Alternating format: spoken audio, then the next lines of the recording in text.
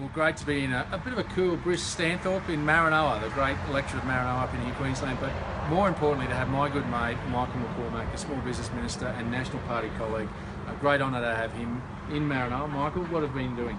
Well, we've been to Roma, we've been to Dalby and we've been to Warwick, and we've had some small business forums. We've heard how important the tax cuts are for small business. We've heard how it's important to simplify BAS, to take that red tape burden from small business. We're doing that as a government, but it's really interesting to hear the diversification of many of the small businesses here in Maranoa.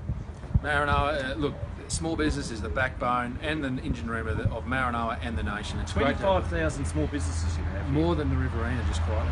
But it's great to have the small business here. It just goes to show how important small business is to this nation. We get the Small Business Minister to Maranoa. Thank you, Michael. That's been great. Thanks, mate.